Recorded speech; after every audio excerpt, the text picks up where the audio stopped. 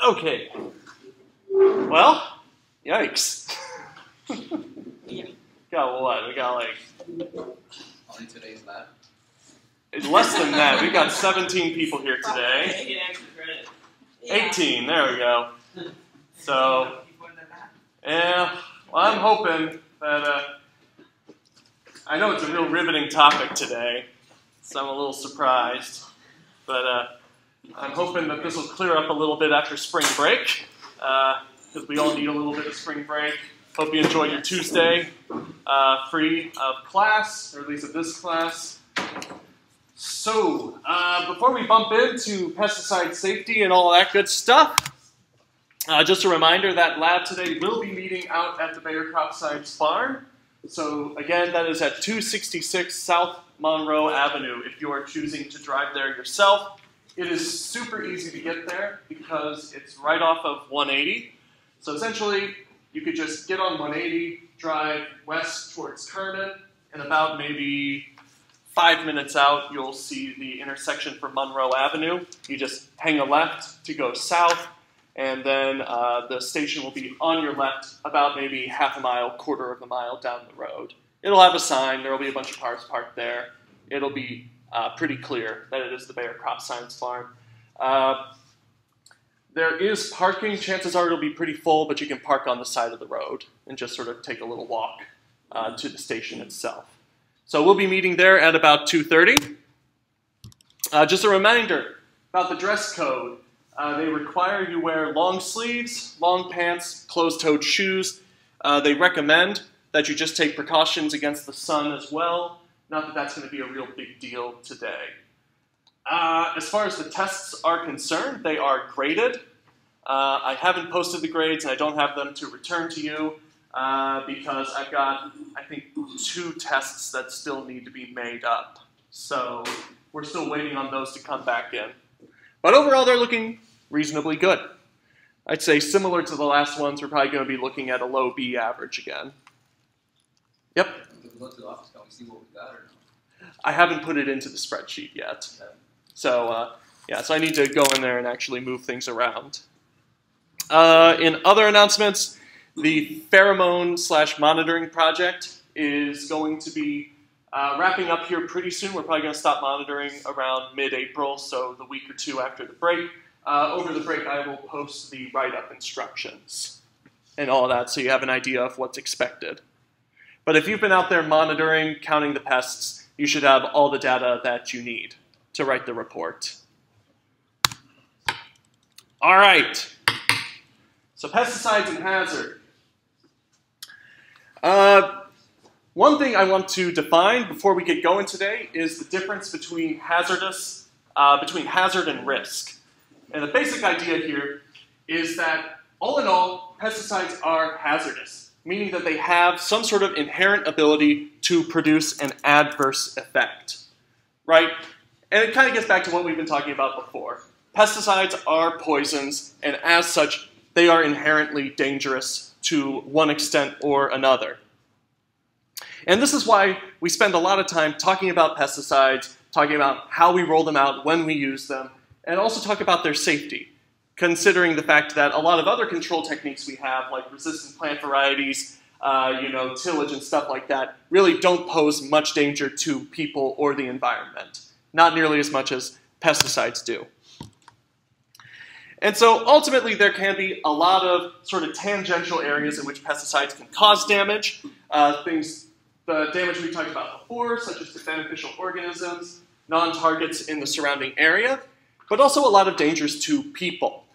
So whether those are the applicators actually putting it in the field, neighbors who share the same water resources, when we start talking about things like groundwater contamination or drift, or if it's the consumers who ultimately purchase the product in the store. And so there's a lot of interest around making sure that when we use pesticides, we're using them in the safest way possible. And consequently, it shows up on the IPM exam, and it shows up in a lot of IPM textbooks.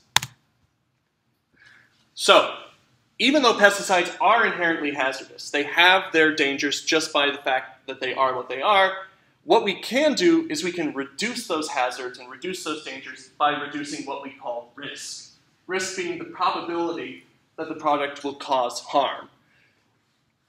And so when we're talking about pesticides, oftentimes what we're talking about is the dose. The dose is what makes a pesticide hazardous. So if we can find ways to dilute out the dose when it comes into contact with other people, then we can reduce the danger to those consumers, to those applicators, whatever. Risk versus hazard is kind of a big buzzword in IPM right now. If you talk to the head of UC IPM, Jim Farrar, he starts out more or less all of his talks about IPM and what they want to do at the UC by saying that their goal is to reduce risk as much as possible. And not only that, they also want to drive down hazard by reducing the amount of pesticides being used. So this is kind of the big discussion right now, is how do we reduce hazard and risk at the same time? So essentially, the point being that hazard is innate, but risk is alterable.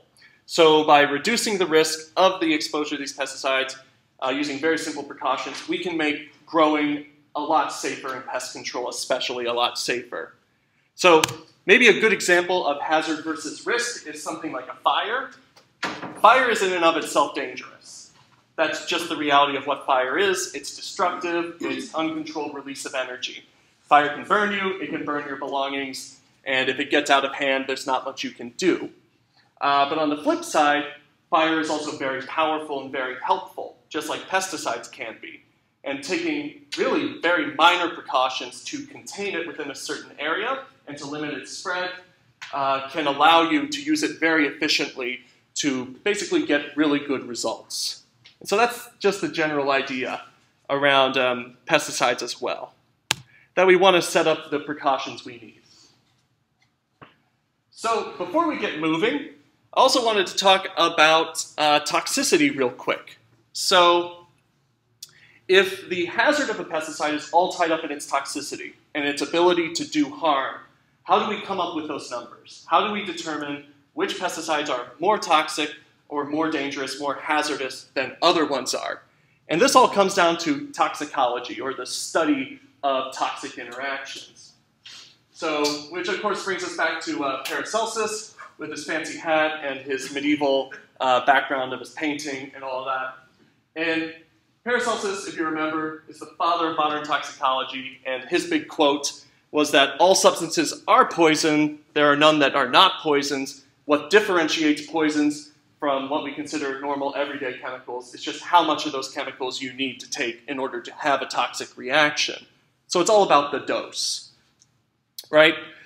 You can have compounds like sugar, where you have to eat like 6 pounds of it to get a toxic reaction, but I don't think I could eat 6 pounds of sugar in the amount of time it takes to have a toxic dose. I think it would make you sick before you got to that.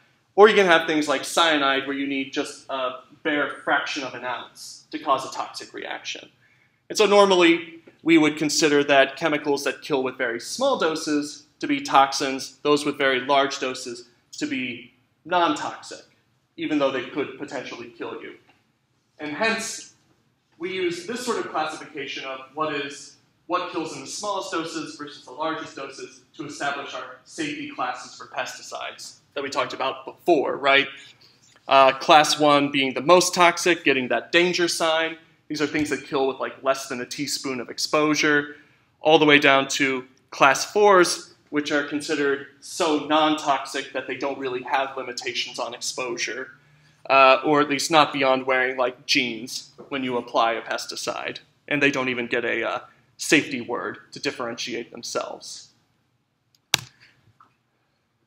But so as far as determining these levels and determining what is toxic versus what isn't, it gets into this real divide in toxicology, which is acute toxicity as compared to chronic toxicity.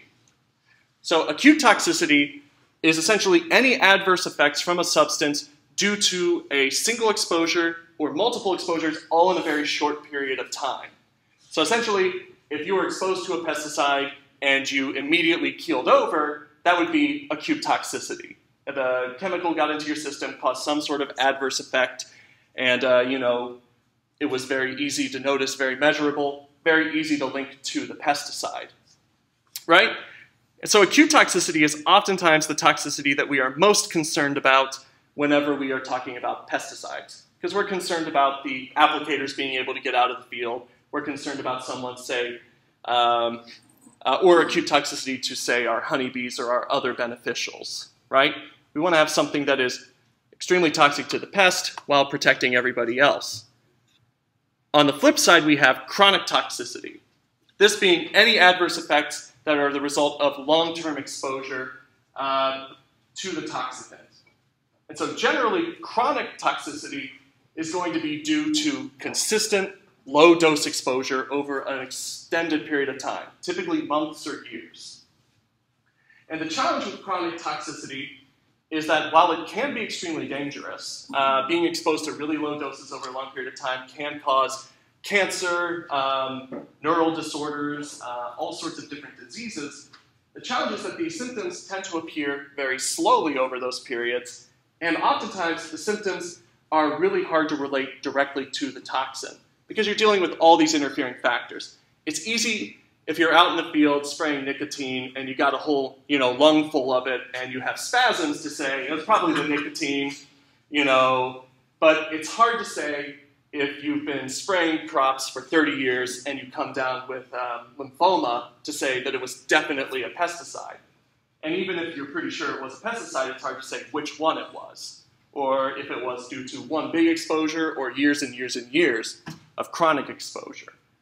And so we've got kind of this challenge, which is that acute toxicity is easy to measure, chronic toxicity is relatively difficult.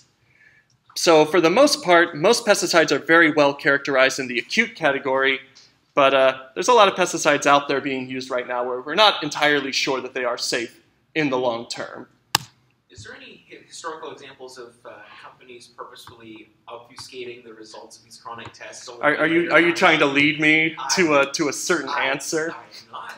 I will talk about some cases of that potentially happening a little bit later.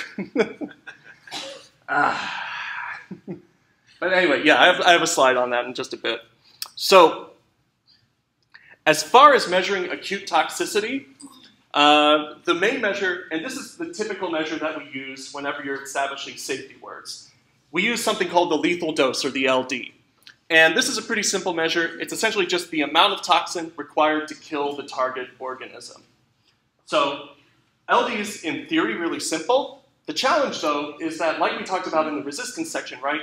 Are all individuals in a population, do they all have the same susceptibility to a toxin? No, thank you. Right? There is variability. Different genotypes give you different levels of susceptibility. So there isn't one dose that's just going to kill all the individuals in a population.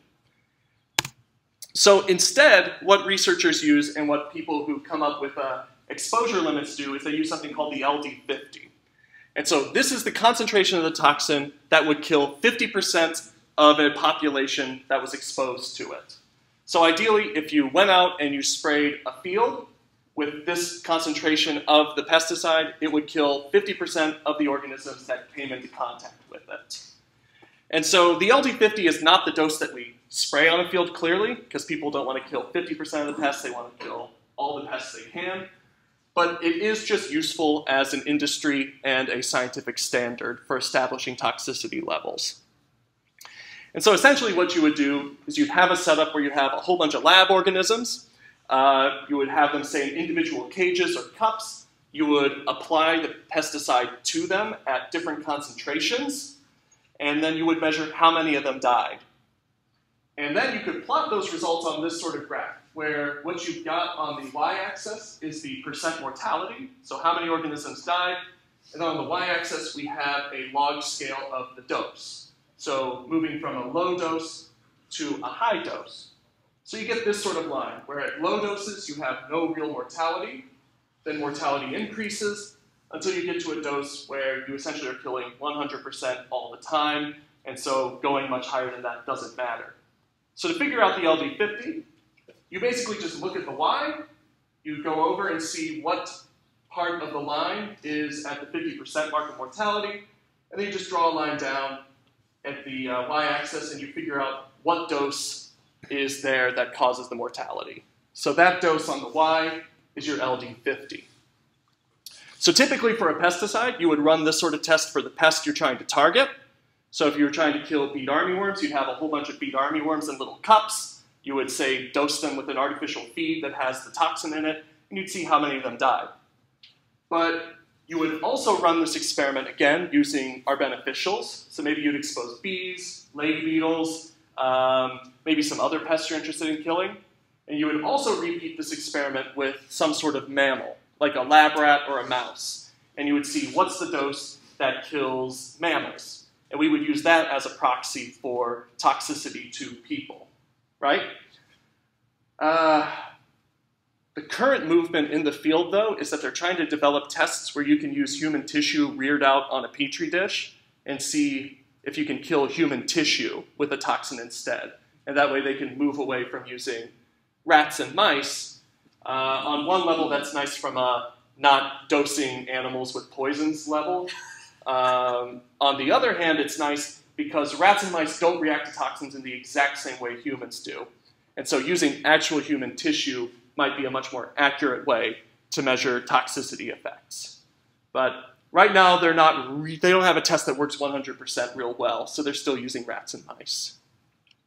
But so ultimately, what you'll come out with is a dose that kills 50% of the population, and they'll measure that in milligrams of active ingredient per kilogram of body weight. And that's how you get your LD50. Sometimes you might see something called an LC50.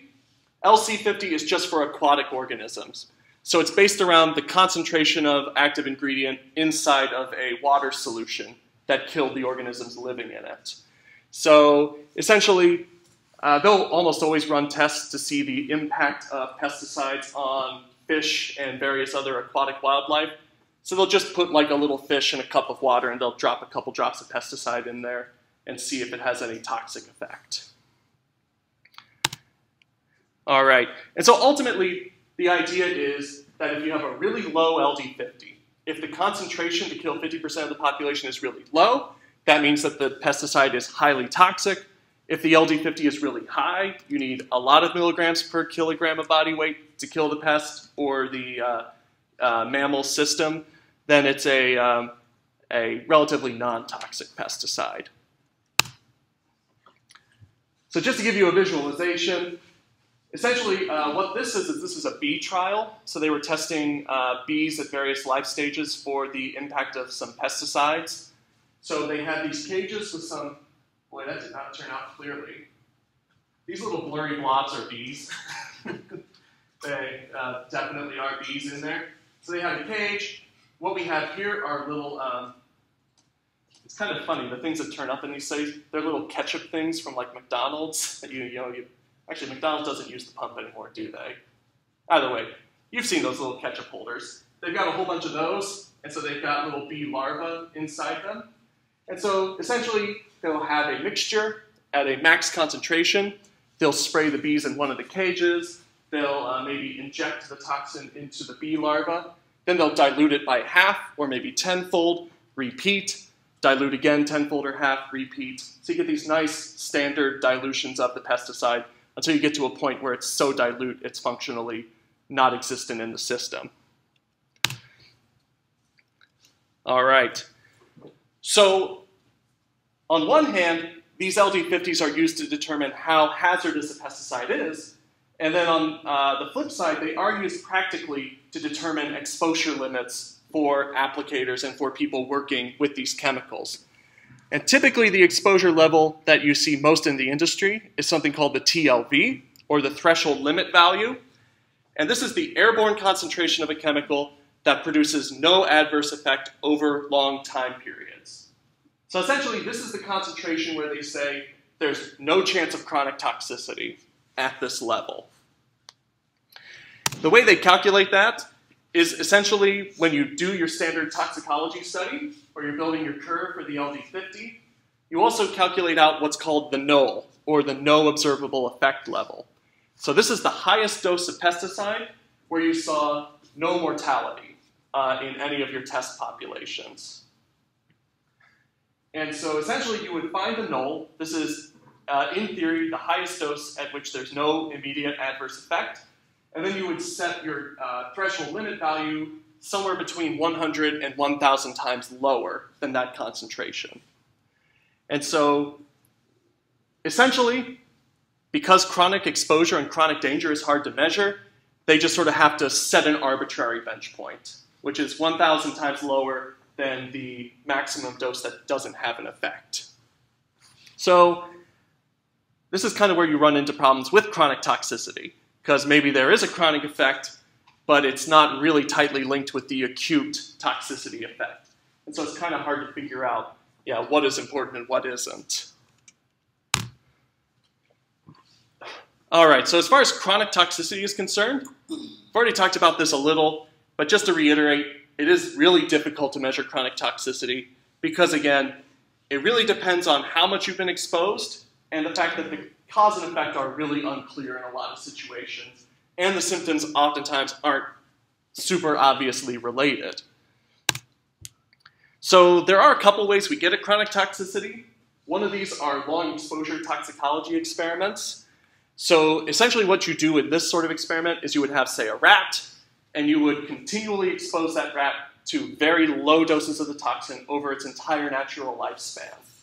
And you would just sort of keep an eye on mortality. When they die, you would open them up and see if they had tumors. You would try and figure out what killed them, if there's any sort of defects in any way. Of course, the challenge with this is rats don't live near as long as humans do.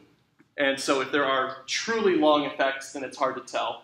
Plus, as we mentioned before, rats have different physiology from humans. And so the impact on rats does not always line up real well with the impact on humans. That's actually a really big problem in medical research right now, is that essentially a big way that they try and come up with drugs now is that you have these inbred mouse and rat lines that are basically genetically bred to have diseases. So you can buy like white mice that have diabetes, right? You can, and that's not a joke. You can buy mice that are predisposed to develop lung cancer. You can buy mice that will get any sort of disease. There are companies that have just huge mouse rearing facilities. And so what you can do is you can buy a whole bunch of diabetes mice, and, sorry? Diabetic mice. Yeah, diabetic mice. It's not as funny. You're right, they are diabetic mice, or pre-diabetic mice, right? So let's say you're trying to come up with a medicine that can help prevent diabetes in people who have risk factors. So you buy a bunch of mice that have all these factors that predispose them to diabetes, and then you have a machine that basically develops a whole bunch of chemicals en masse, like thousands and thousands of these chemicals that may have some impact on diabetes. And you basically just feed the mice these chemicals, and you measure which mice develop diabetes, which ones don't. And the chemicals that prevent diabetes from developing, you put into human trials, and you see if they work. The problem is they're realizing that, like, mouse diabetes and human diabetes aren't the same thing.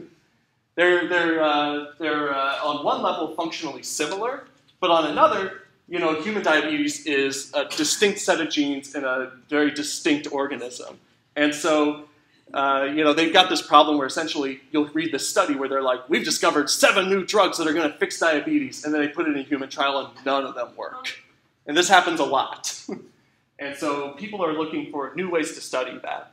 And it's kind of a similar problem here, which is that with chronic toxicology, mice don't have the exact same system we do. And as such, it's really hard to say that something that causes tumors in mice does cause tumors in humans, and vice versa, things that don't cause problems in mice may cause problems in humans. So we need better tests for this sort of thing. How is PETA not suicide bombed those facilities? Those facilities? Oh, good Lord. I'm sure that they've got max protection of some sort, lots of fences and security guards and all of that stuff. Oh, and then finally, because these studies don't always work really well, we have association studies, where basically you have some researcher who looks at people who are believed to have some level of exposure to a chemical over their lifespan, and you basically track them and see if they have any unusually high incidences of diseases in your test population. So let's say you're interested in people who develop diseases. You're interested, what about Roundup? Let's say, does Roundup cause diseases in applicators. You would basically go out, you'd sample the medical records of a couple thousand farmers who regularly apply Roundup in their crops. You would send them a questionnaire asking them, did you wear personal protective equipment every time you applied? What doses, how frequently? And then you would also check out their medical records and see what diseases they have, and you'd look for associations between the two. Do people who spray more had higher incidences of this disease or not? So the research in this area suggests that there are chronic effects of many different pesticides just through these associational studies. Clearly, there are disadvantages to this sort of study in the sense that there are lots of variables in people's lives that can cause them to develop certain diseases. And sometimes the relationships that people find are really tangential, like applying pesticide X gives you a 14% chance, you're 14% more likely to get some disease than people who don't apply that pesticide. But recently in the news, have people been following the Roundup controversy with non-Hodgkin's lymphoma? Yeah, right. So that's a good case of an associational study. A French team basically looked at farmers from across the world and did a correlation study between Roundup application and non-Hodgkin's lymphoma, and they found a correlation, and it's led to the lawsuit that's currently, what is it, like 5 Californian farmers are suing. Either way, there's a big lawsuit going through, and there's some evidence that Monsanto wrote some of the safety studies that were used to get Roundup cleared as safe with no chronic effect. So we'll see how that pans out in the future. Just recently I saw a study from a Chinese, well, it's not a study, it's preliminary data from a Chinese team that suggests that pyrethroid insecticides can cause male children to go into puberty early. So that's kind of curious. We'll see how that pans out, if that ends up getting published, or if there are. Again, should always be a little skeptical of scientific results before they're published, and not to be like culturalist or anything, but a lot of the science coming out of China is extra suspect because of the reward system out there is based off of big publications and numbers of publications. So a lot of scientists are under extreme pressure to publish as much and as wild of results as they can. So suspect, but there is good science coming out of China too. All right. Where was I going with this? All right. So reducing risk. So the point is that there are these acute impacts of pesticides on people, and we need to be extremely careful with those. But also there's a lot of evidence to suggest that there are chronic toxicities. And so what are the things we can do in order to prevent these toxicities as much as possible? What are the practices that are best? And essentially what it comes down to is that we should try and practice maximum caution when handling pesticides as much as possible, especially to avoid contact with bare tissue or any sort of way that the toxin could get into your body. So for the rest of the lecture, what I'm going to do is basically split up this between sort of ways that pesticides get into agricultural workers, so looking at that acute toxicity. And then I'm going to have another section where we're going to talk about how we can reduce risk to non-targets, to organisms in the environment, and to people who are using shared resources with agriculture, such as water, soil, and air. So today, I think we're probably just going to get through that first section, and we'll tackle this second one whenever we meet after spring break. So a lot of this is going to be somewhat common sense, but bear with me. So as far as pesticide exposure is concerned, there are really 4 major routes. There's dermal exposure through the skin, there's oral exposure through the mouth, respiratory exposure through the lungs, and ocular exposure through the eyes. These are the easiest ways for these chemicals to get into your body, and you might have to get kind of creative to find another way for them to get in. So, dermal exposure. This is the most common exposure route. It's really Makes sense considering that your entire body is covered in skin, so it makes sense that the pesticide is most likely to come into contact with it. And there's sort of two routes of injury through this, right? On one hand, getting pesticides on your skin can cause injury to the skin itself. So you can have irritation, welts, blisters, over long periods of time you could develop an allergic reaction. Then on the flip side, there's always the possibility that the pesticide will be absorbed through the skin and enter your bloodstream and get to other more sensitive parts of your body.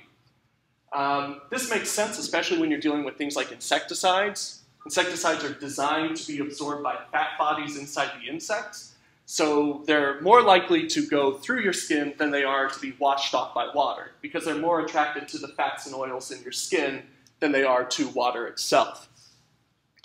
So one tricky thing with this, and sort of an insidious way that pesticides can get through your skin, is just that you're sitting there using your hands to mix the pesticide, and then, so you got pesticides on your hands, and your hands are surprisingly resilient to absorption. You don't get a whole lot through your hands or through your arms, but you have certain parts of your body that absorb pesticides like crazy, because you've got a lot of oils, you've got a lot of blood vessels really close to the surface of the skin. So what I've got here is just a map of the human body with relative absorption rates put on it. And all these absorption rates are relative to the forearm. They consider the forearm to be one of the least absorptive parts of the body. And so the idea is that the forearm is a 1. If you're higher than that 1, that means the body part is more absorptive than that. You can see your hands are a 1.3. They're not a whole lot more absorptive. But let's say you're mixing a pesticide. It's hot out, sweaty. You wipe your hand across your forehead. Now you've got pesticide on your forehead, which is more than 4 times more absorptive than your hands are. And worst case scenario, let's say you go and use the restroom. And you touch your junk. And yeah, your genitals are about 12 times more absorptive than your forearms are, and about 10 times more absorptive than your hands are. And generally that's too close to various reproductive organs that I don't want toxins floating around in. And so generally, the idea is, I've seen this a lot working in molecular labs. People put on their gloves, and they're thinking, well, I'm protecting myself from these chemicals. And then they, like, scratch their face. And it's like, you've got the chemicals on your gloves, right? So just don't touch yourself. Like, it takes a little bit of practice. You kind of learn just to stand like this with your gloves sticking out, right? But that's the basic idea, is that it's easy enough to say, I'm wearing gloves, I'm fine. But just remember, you can't touch any other part of your body with that. But typically, right, dermal exposure, it's going to manifest as skin irritation. So maybe you'll get some redness, itchiness, maybe blisters or pustules at very bad exposures. And oftentimes, let's see, boy, these did not turn out. By the way, do you see this guy's got kind of a red ring on his midriff, probably where his shirt didn't quite cover his belly entirely, but above his pant line. This is a sort of a big blister on the dude's elbow. But there we go. That's better. So ultimately, sometimes the first couple exposures you can have, you're not going to have a real serious reaction, but your body can slowly develop an allergic reaction against chemicals due to multiple low exposures. So maybe a later exposure will be much more serious than the initial one. Oral ingestion, basically consuming pesticides. This is almost entirely accidental. You're either like this guy and you're out spraying and you go to eat something and you don't wash your hands first. Don't do that, right? Clearly. The other big way you see this is through people storing pesticides in containers other than the ones they bought them in. Oftentimes doing stupid things like storing them in old soda or tea bottles. And then some guy walks in and sees a bottle laying there. And there's always some guy who eats the food out of the fridge. Some people may say that's justice for the guy who eats things out of the fridge. But some people just don't know better, like kids, right? And so generally, right, if you have a pesticide, use the original package to store your pesticides. If you don't want to use that much room, just make sure it's in some sort of container that's clearly labeled what it is, and it's not some sort of food container. I know a lot of people, what they'll do also is you don't keep empty containers around because they'll have trace amounts of the pesticide in them. You don't want someone to store something else in there. And so what a lot of companies will do is they'll say, when you use the pesticide, just take a screwdriver or a knife or something and punch a bunch of holes in it. And that way no one can use it again. And I'm going to group inhalation and ocular because they're both very similar. These two are generally the least common exposure routes. And it's generally because people are pretty good with personal protective equipment in this. Most all applicators wear goggles or respirators, so they don't get a whole lot of sort of exposure this way. Plus your eyes and your lungs are relatively small, so you're not going to splash into them as frequently. But the downside of this, of course, is that the eyes and the lungs both have a ton of connection with your circulatory system. So getting even a small dose in your lungs will quickly spread through the rest of your body through your blood. So generally, again, this is a situation where if you wear the proper equipment, you'll be fine. Which transitions really nicely into my how do you reduce risk? Wear the proper equipment. Personal protective equipment, or PPE, reduces direct contact with pesticides, and that's really the name of the game, right? If you're not exposed to the pesticide, then you don't have to worry about any of these effects. And so these are generally going to be any sort of waterproof or chemical-proof barrier you put on your body, whether that's a jumpsuit or a respirator or goggles, all of that stuff. If you're not sure what you're supposed to wear, look on the label. The label will spell everything out in great gobs of detail. In addition to reducing risk, another way is, in addition to wearing the proper equipment, is just to use mixing technologies that reduce the amount of physical exposure that you have to the pesticide. And what you'll see is that nowadays there's lots of companies that are coming out with pesticide formulations where you don't actually have to touch the pesticide itself at any step during the process. Things like water-soluble bags, these guys. So it's a plastic or a paper-type material that has the pesticide in it, and when you throw it inside the tank, the plastic or the paper will dissolve in such a way that it will not, clog up the machine or anything, and the pesticide will actually go in and mix nicely. So at no point are you actually touching the pesticide, you're just touching the bag the pesticide's in. Or you've got things like closed systems, closed mixing systems, where you essentially have a machine that you can just hook into the pesticide container. It'll pull it up and deposit it directly into your spray tank and do the mixing there. So at no point was the pesticide outside of a container. And of course, you're not just concerned at the application stage, but also any stage after that where the pesticide is out in the environment. And so we use things like restricted entry intervals, or just the mandatory period of time after a pesticide application where people cannot re-enter the field. Typically because there's some sort of active ingredient still out there. So oftentimes what you'll see in fields, right, is you'll see the little danger signs, skull and crossbones. Typically they'll have a date on it when you're allowed to come back in. I believe by federal mandate, you're required to notify anyone who's working within, anyone who could be working in the field and works within a quarter mile of it. You're supposed to notify them every time you spray. It doesn't happen. No, it does not happen, but you are supposed to. Perhaps a more strenuous version of this would be the applications around schools, right? That if you're applying within a mile of a school, you're supposed to notify them every time you apply. And they do regulate that pretty tightly. Might be 2 miles. We'll see. All right. And so speaking of federal mandate, pesticide safety is mandated through FIFRA, the Federal Fungicide, Insecticide, Rodenticide Act. Oh, look at that. Right? And specifically, they've got this thing called the Worker Protection Standards Amendment. And essentially, this just sets all the basic regulations around worker safety. So if you go through it, there's a lot of things it does, but essentially it's just there to protect workers from unsafe workplaces.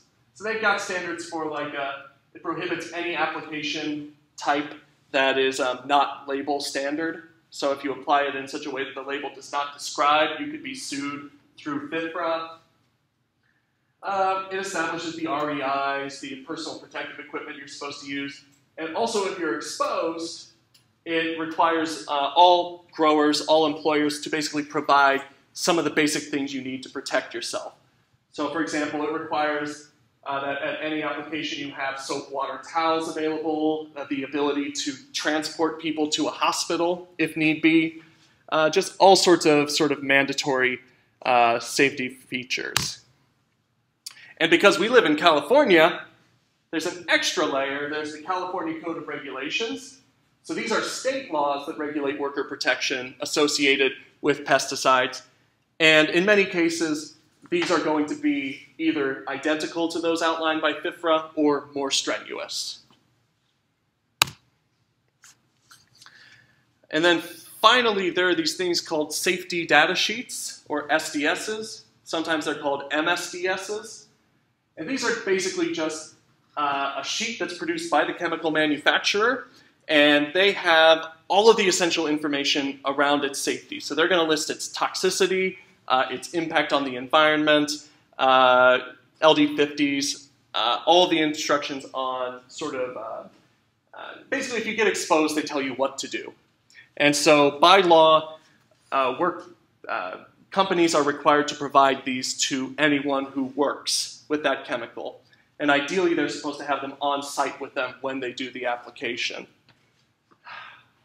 Does anyone remember a few years ago, they had that huge explosion in China?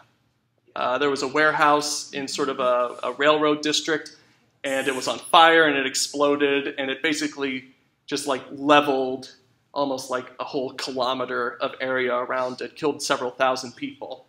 So one of the big problems they had with that fire was that the warehouse contained some extremely unstable compounds in it, and they didn't realize it at the time. So when the fire started, all these firefighters basically rushed to the scene. There were, hundreds of them essentially trying to put the building out, but then the building exploded once they were all there working on fire. In the US, because every building that contains chemicals is required to have these MSDSs on site, if you were to show up at that fire, they would immediately look through those and see if there was anything potentially explosive there, and then they would basically just evacuate the area instead of trying to put the fire out. Because the reasoning is you want to get everybody away from the explosion rather than trying to save the single building. So MSDSs are a big deal in the United States and a lot of other countries where it's highly regulated. So like I said, you have to have access to these most all the time. So with that, we'll cut out a little early. I don't want to get started on environmental risk. We'll touch on that whenever we get back from the break. So Tuesday lab, enjoy your break. Thursday lab, I'll see you in 45 minutes.